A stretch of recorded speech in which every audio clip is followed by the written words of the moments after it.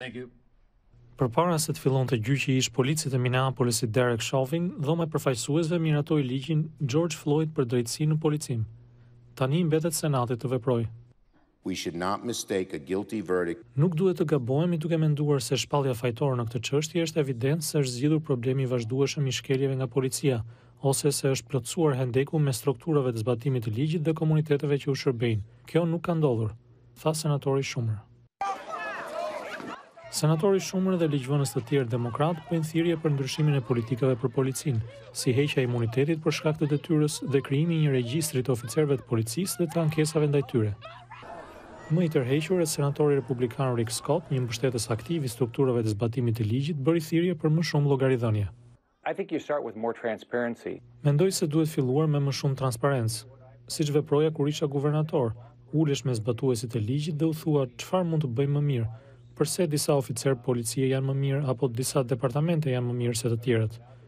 Nuk duhet thënë se të gjithë po veprojnë gabim dhe të krijohet kështu një shtysë që njerëzit të mos bëjnë punën e tyre, tha senatori Scott. Greg Carr është kryetari i studimeve afrikano-amerikane në Universitetin Howard në Washington. Ai bën thirrje për një transformim të plotë të policisë në Shtetet e Bashkuara. We see, for example, what happened during the Floyd trial as another. Shohim për shembull se çfarë ndodhi gjatë gjyqit për vrasjen e Floydit, ndërkohë që një person tjetër në zonën e Minneapolisit u vra nga një oficer policie.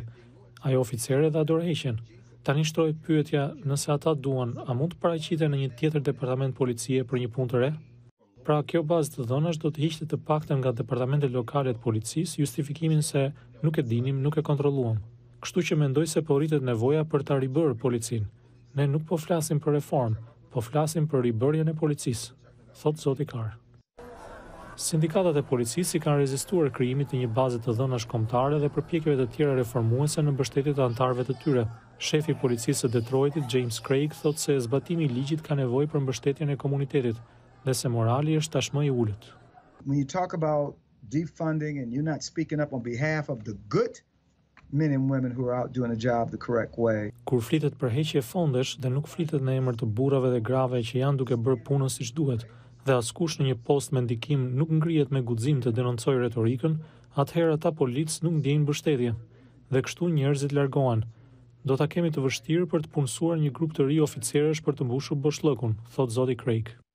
Tani për tani, megjithatë, legjislacioni për reformën është bllokuar në Senatin e ndarë në mënyrë të barabartë për shkak të kundërshtimit të republikanëve. Dënimi për oficerin Chauvin, i cili po mbahet në një burg të sigurisë maksimale pranë Minneapolisit, do të jepet në muajin qershor.